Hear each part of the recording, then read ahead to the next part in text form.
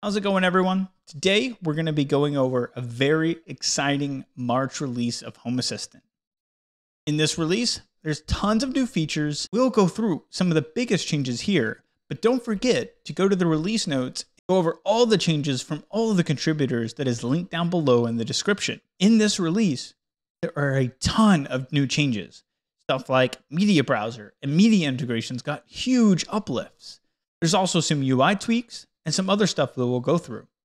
The first feature we're going to be going through is the Play Media Action. Really incredible addition to the automation editor is the ability to play media very easily from the media browser.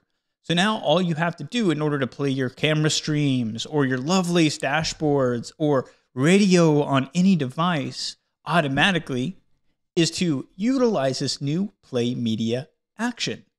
Very easy, and we cover it in a different video that I'll link up in the top right, but I'll also link it down in the description below. So make sure to check that out if you're interested. The next few features are actually media source additions. Really cool way to play any type of media. Now the first one we have is actually text to speech.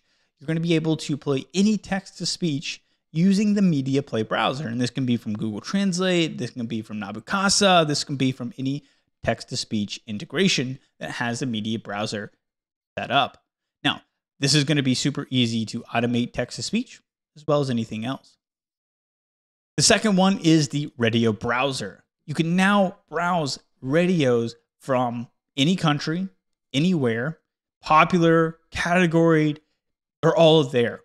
Hundreds and hundreds and hundreds of radio stations are all right there. Thank you, Frank, for this one. This is a really cool addition. And then the last source that was added, thank you, Paulus, was the ability to cast any Lovelace dashboard from the media browser. So you will recall that you could do casting of your Lovelace dashboard before, but now it's a lot easier.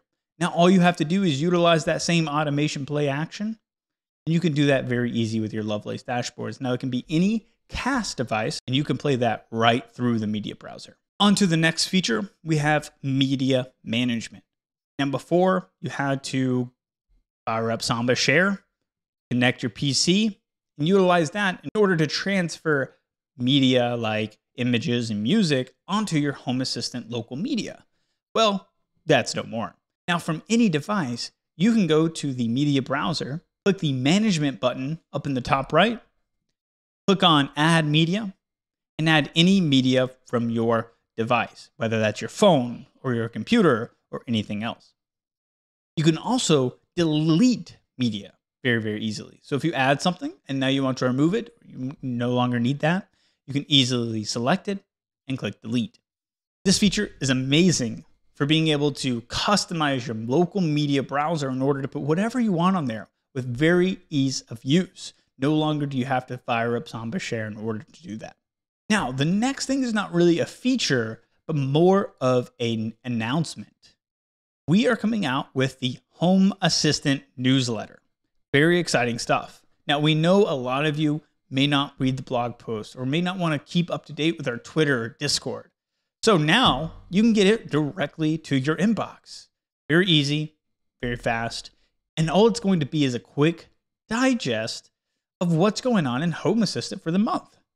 Now, we're going to release this newsletter every single month on the date of release. And you'll be able to go through that, see the highlights of the release, and even go directly to the release notes from your email. It'll also contain community highlights and anything else happening in the community or Home Assistant in general. So be sure to sign up for that. The link will be down in the description below if you want to sign up. Click that and sign up today. Now, let's get back to the next feature.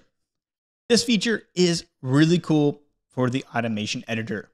This allows you to see whenever you trigger your action. Now, let's say that you're creating a new automation and you want to make sure you have the right trigger selected for this automation. Before, you would have to create the automation and then test it using the trigger device. But now you can actually test it while you're creating the automation.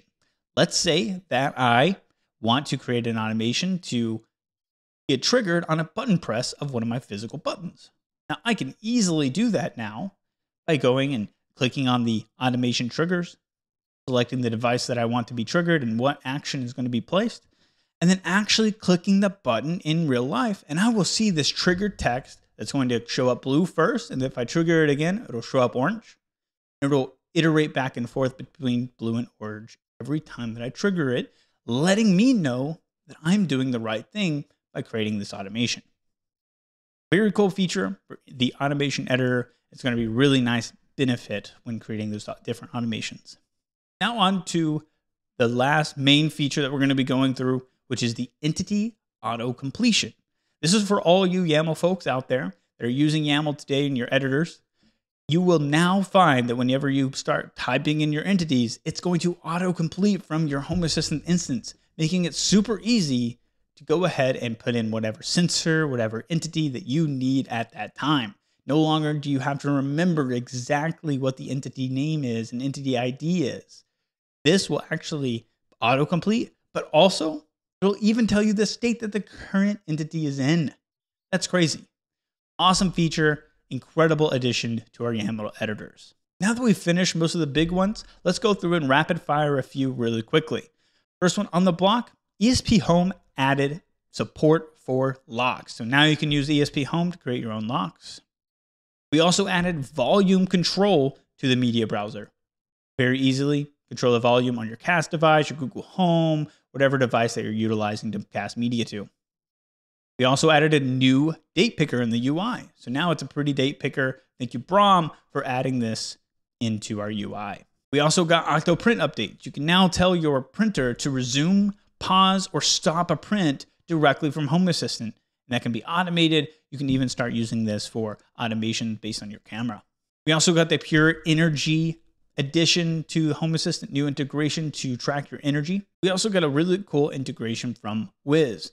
Really nice feature set, really nice integration from BeDraco, which is an awesome value add to our integration list. That is all for today. Now, that was not even close to all the release notes that are in here. We have a ton of contributors that are contributing to Home Assistant every single release, and it's amazing. Check out all of them and check out all of the release notes in the link below, and have a good Home Assistant release and a good week. Thank you.